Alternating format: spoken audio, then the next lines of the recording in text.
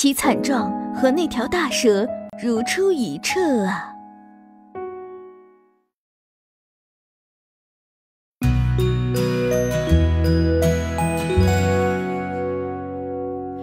点灯，点灯，佛的明灯会引燃我们的心灯。点灯，点灯，生命电视愿你点亮你心中的灯。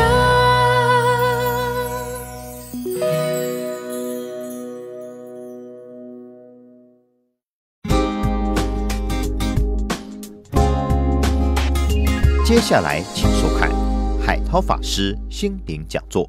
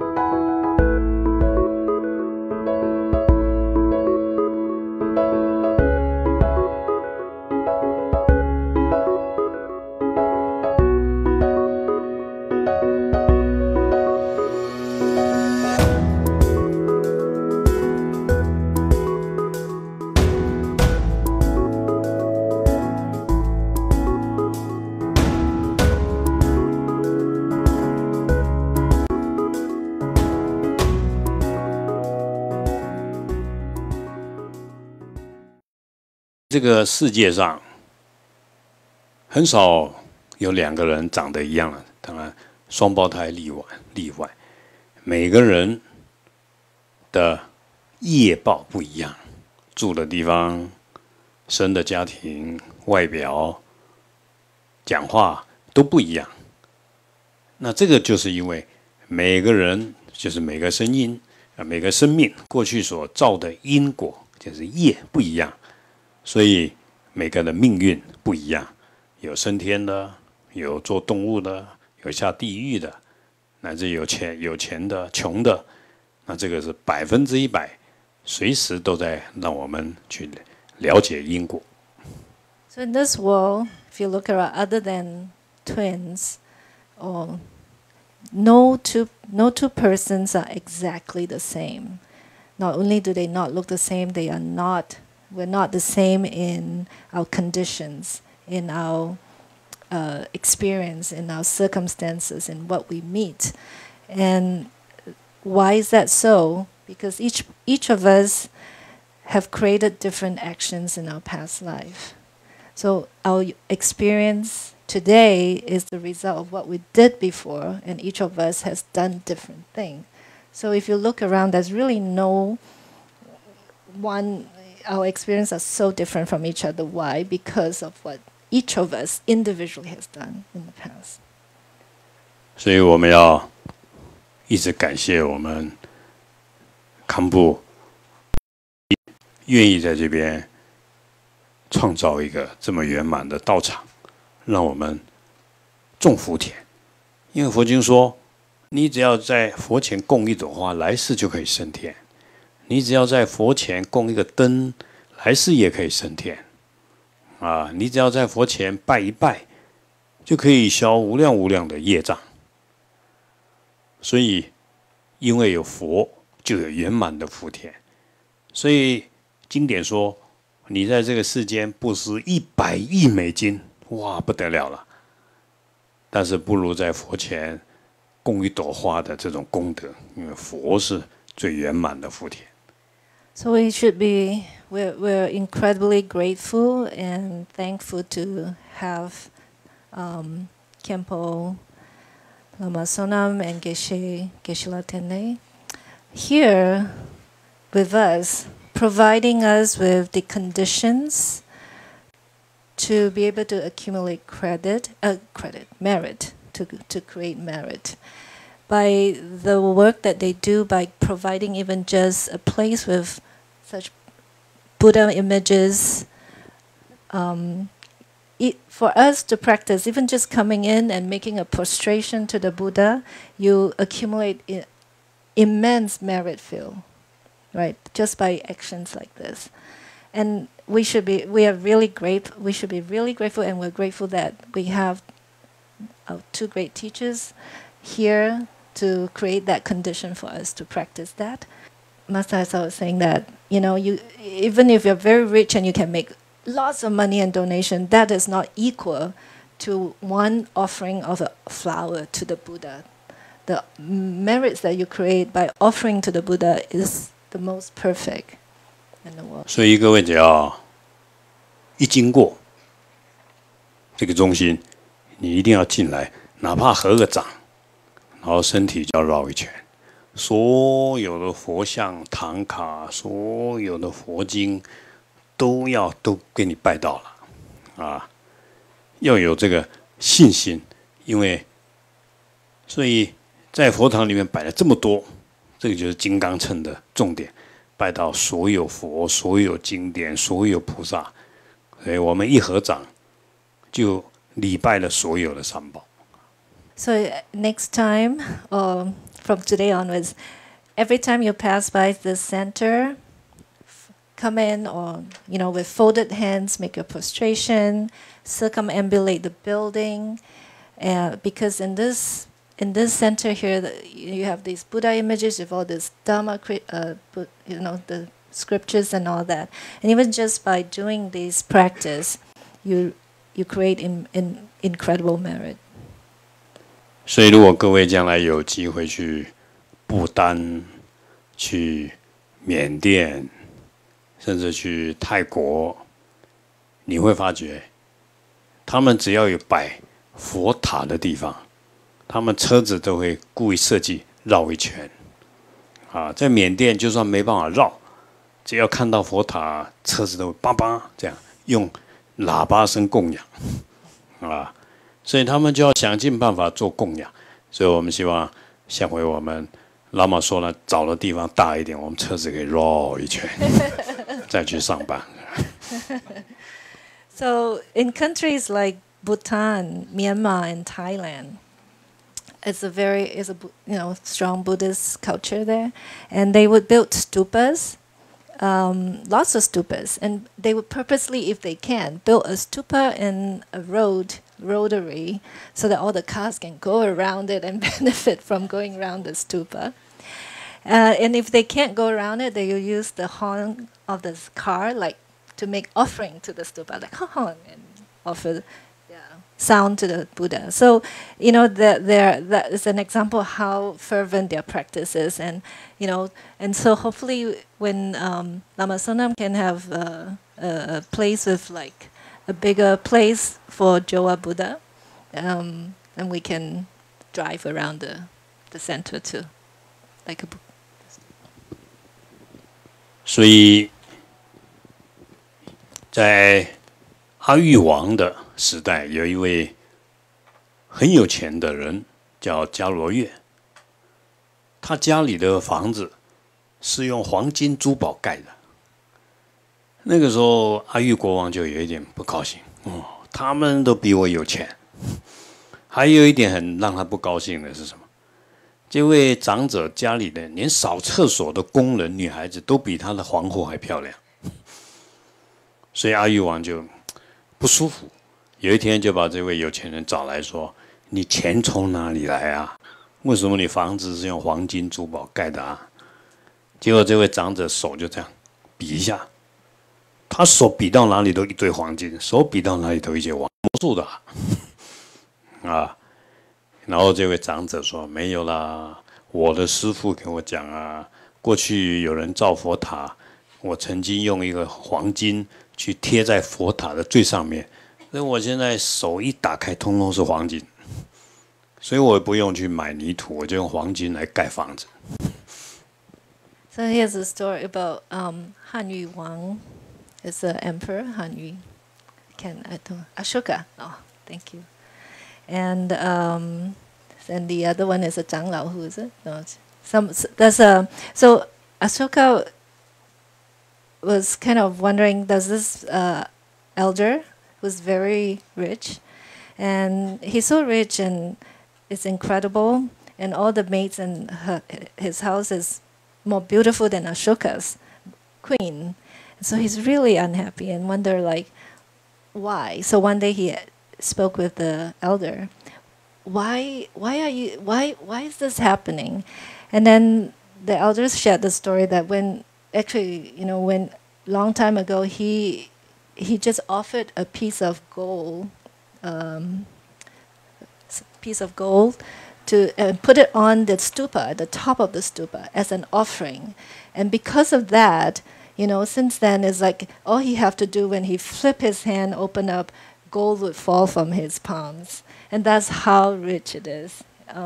But it's the richness of the offering that he made to the Buddha.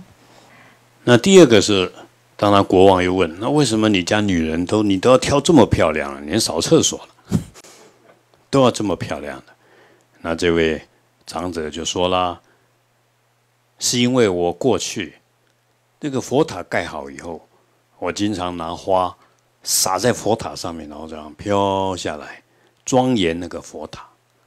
所以，那我的师父就告诉我，我生生世世旁边的女人都是最漂亮的。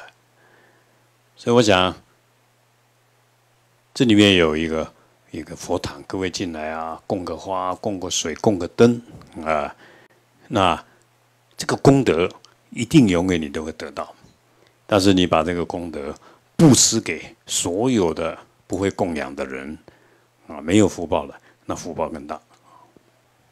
And then also Ashoka was asking the elders, say, why is it that you're surrounded by so many beautiful women? Even your maid who cleans the bathroom is so pretty. It's the most beautiful women than the ones in the...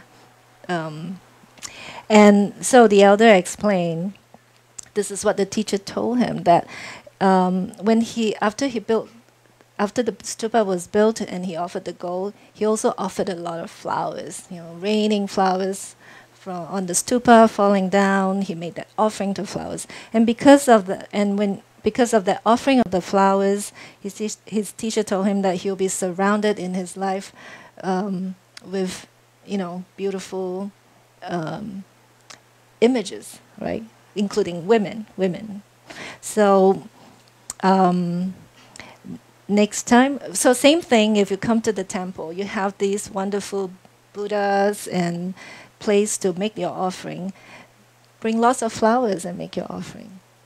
But also dedicate your offering, the merits of your offering, to other people who don't know the practice. Right? You know the practice, and now you can practice that, but don't just do it for yourself. Dedicate it to all other people who don't know, and so that they can benefit from it too. 刚刚讲了相信因果的心态，我讲了比较多的故事。那希望各位要绝对的去实践。这个就是我们特别在金刚乘讲了下世道，追求现世的快乐，追求来世的快乐乃至升天，那你就要守戒律，常布施，特别是供养三宝。So this is all. So far, all these stories have been shared to emphasize the fifth point of karma, cause and effect. Master Haidao told us these numerous stories to really emphasize the point, so that we must have absolute faith. Remember to have absolute faith in it, and also to practice it. Practice what you do in this life. You will benefit your next life, and keep your vows, keep your precepts, lay vows, whatever that you do, and practice with awareness of karma. 所以，如果你到佛教国家看到很多寺庙已经正常了，但是在美国啊，这看到一个庄严的佛堂，那就很难得啊。所以各位又能够到了美国来，又能够这样供养三宝、听闻佛法，那是我们很大的福报。So in Asia, if you go to Asia, you'll see lots of temples everywhere. It's a very normal phenomena, very common. Fortunate to have these temples here that you know, so treasure that. 贪嗔痴三毒心不除，六道轮回永不停止。只要你有三毒，你永远都要痛苦，永远都要轮回。So the three poisons, 贪嗔痴, the three poisons, right? 贪 greed, 嗔 hate, and 痴 attachment. The three poisons. These are the three poisons that we have to let go of, give away, right? Otherwise, you will always in the sixth realm of samsara. 就像有一次有几位出家人在讨论这个世间什么是最痛苦了，每个人都讲出来，结果佛陀过来了，佛陀跟他讲，最痛苦了不是你们刚刚讲了。是每个人有这个身体，那才是最痛苦的。就像各位现在坐在这边，也苦得不得了，啊，坐立难安，啊，但是这个就是最好修行的，就是你永远要有一个苦，然后你才会知道这个怎么样去解脱痛苦，并不是身体酸痛让我们痛苦，而是我们有一个我的身体在痛苦的那个我，这个念头。这个我的念头会让你痛苦，所以你每天去运动，最后也是要死的。如何把这个我消除掉，那你才可以解脱生死。So, what is somebody asked? Well, somebody asked Buddha, what is the heaviest suffering in this world? And actually, the heaviest suffering is this body. This body that we have creates a lot of suffering because it's never satisfied. You sit, it's suffering. You stand, eventually it's suffering. But this suffering is the best practice because it's the best practice to recognize that it's not this physical body that is the suffering, but it is the I, the concept of I, my, me, my body that is that we need to get rid of, need to not get attached or not self-cherish. 所以各位一定要故意的让自己受苦，不然你就不会有那种对苦的感受，就像打坐一样，故意让自己坐不住的人要坐很久，啊，坐1个钟头，坐2个钟头，痛得要死。不然的话，你就生不起对佛法的决心，怕受苦，就不会有出离心。所以佛陀时代这些国王王子为什么要出家？因为他们想到这个轮回的痛苦、身体的痛苦，他们受不了了，做皇帝也没办法，啊，所以一定要消除贪嗔痴，这样来修行，才能够就近解脱。要有第6个这个解脱轮回的出离心，要放在心里。So purposely let yourself suffer. That is the practice. Now, so all the more we want to recognize it's important to understand suffering. So take on suffering, and so that otherwise, if we don't understand suffering, if you don't suffer, you won't understand suffering. Make sense? And don't lose. Because if we don't understand how suffering feels, if we don't actually experience it, you might lose the resolve to practice. Right? is hard, and so don't lose that resolve to practice. Stay on course with it. 所以真实的去体验痛苦，这个很重要。各位不能光听啊。所以，我妈妈的生病，我住在医院，因为我有结过婚。我太太在生小孩那种痛苦，哇，她把那个铁架子都给抓断了。我要生一个小孩子下来，那一种没有办法形容的痛苦，对我来讲，经过那一次我太太生小孩经验，我这辈子就没有性欲了。我真的是如此，因为这种你再怎么快乐，制造这么大的痛苦。第二个，小孩子生下来对我更是有感受，生真的很痛苦啊！这个小孩子随时会死的。稍微不小心就会死的，这么脆弱。我想这些对我的体验，那我永远放在心里面，所以对我生命就会很大的改变。So it's important to actually experience suffering and not just listen and imagine or that you understand suffering. Watching his wife give birth. Thinking about his mother giving birth, especially watching his wife give birth, was like an experience that was very life-changing for him. You know, after he watched it, he understood how painful and how painful actually it is. That it actually also watching his son. Taking care of the baby and how fragile a baby is in terms of taking care of a life. All this really has changed his mindset and attitude about understanding how painful it is for other people who go through that pain. 所以后来我的太太还要我再生小孩，我说你们女人真厉害，我们男人已经吓坏了，你们还可以再生小孩，啊，都不怕痛苦。当然我讲我的经验，因为我是出家人，很多人告诉我不要讲这个，但是我跟他讲，这个就是生活，就是道场。我们对生命的感受，虽然可能各位如果你没结婚没生过小孩，你也一定要。现在西方人还要插一些电男人，然后去体悟那种女人生育的痛苦，每个都叫出来。所以那种没有办法形容的苦，各位一定要放在心里。只是现在各位有一点快乐，有一点欲望，你就忘了那个痛苦，那就很可惜。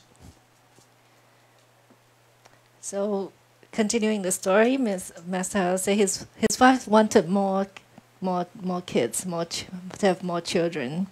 And he said no. After watching that, it's so painful. He doesn't even want. It really turns him away from it. And he also said, this is kind of a topic that most people don't. It's a bit touchy to say especially at Dharma talk, but this is life. This is life. This is what. Especially we lay practitioners, this is our life, right? So don't avoid it. This is how we practice. You have to bring your practice into your lay life. Face it. It's difficult, but this is how then you can really put the understanding of suffering close to your heart. Really understand it. Practice it in your daily life. 所以后来我也去问我的妈妈，我就问我妈妈说：“你生我的时候苦不苦？”啊，我自己3公分，这个小孩子要生出来，他要裂开哎，那一种痛苦没办法形容。所以我讲这个，我是希望要去很深刻的去体悟那一种痛苦，而且这种痛苦是你爱的人。如果别人痛苦你都没感受，你的儿子被打，你的妈妈在生病，你才会有感受那一种痛苦。不然的话，所以佛教里面要讲当然，出离心以后要讲悲心，那这个悲心就是你要很爱对方，但是你又不忍他一点点苦，这个观念很重要。So, continuing on that discussion, Master Haitao even asked his mother, it's like, when you gave birth to me, how bad was the suffering? Was it really, really painful? And but his mom said, no, we went to the hospital and then you just came out. So he was happy, like, okay, at least she didn't suffer too much. But the whole purpose of sharing this, that Master Haitao is sharing this very detailed story with us, is that, I mean, it's, in fact, he was to be literal. He was actually saying like how, when women give birth, it's so painful. It's like the dilation is 1 cm, 2 cm, 3, it's like this long, painful process. And why does he go into such detail to talking about it? Because he really wants us to, this is how we want to practice, like you deeply feel the pain of the other person. It's not just, oh yeah, it's painful. But do you really understand how painful it is? Now, when taking, when you take this thinking of like someone you love, like your wife, is going through this, then you can really feel the pain, right? When you watch your wife, and you feel that pain. So then that is the kind of love that you want to be able to bring into your practice of I'm adding like to other people too, right? That's. 所以佛经里面有说，释迦牟尼佛要出家的时候，他是偷跑的，各位都知道。他要偷跑之前，又跑到房间去看他的太太，抱着他的儿子在睡觉。佛经这样形容说，那时候悉达多的心脏都快裂开了，因为他非常爱他们。他出家是因为爱他们，但是他必须找出解脱轮回的方法，然后以后将来才可以去度他们。所以，如果你没有这种对苦的感受，再加上对对方的这种强烈的悲心，那你就没办法把出离心转成慈悲心，这个很重要。So when Sakyamuni Buddha, before he became Buddha as the prince, right, when he decided to leave the to seek enlightenment, at that moment before he left, he actually went back to the chamber to take a last look at his queen. And at that time, he was so heartbroken. I mean, he loved her dearly, and he was so heartbroken. His heart is literally like, just broken, open. But even for him, he experienced that pain of leaving a loved one. But he had such resolve that his resolve was he had such great compassion. He really wanted to just find that path of enlightenment for all sentient beings. So it's likewise, like we need to just imagine that pain.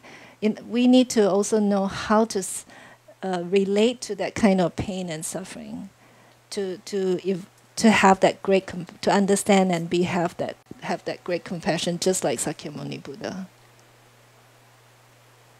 我昨天晚上没有睡好，因为我昨天晚上是想到我出家以后啊，我的儿子经常被打，然后我那个痛现在还在。我只要想到他为了我，因为我要出家的时候，我太太就拿那个衣架子一直打他，然后因为我太太知道说我太爱他，我就离不开他，但是我还是走出去了啊。然后小孩子都不哭，因为他知道他一哭我就会再回来，所以那种痛苦，我到现在想起来都没办法，就是消化啊。那我出家好像是8个月，还有一次晚上，突然寺庙电话打来，一个小孩子哭得很惨，妈妈不要打，妈妈不要打。一听哇，我儿子的声音，我都快又要裂掉了，因为我的太太希望我回家。所以他就打他，啊，所以我那个时候，我从那天开始我就失眠，我都很少，我就没办法睡觉。所以我到现在想到这个，我心里我都告诉他不要想，因为太痛苦了啊。但是有时候也会想说，那别人小孩被打，你看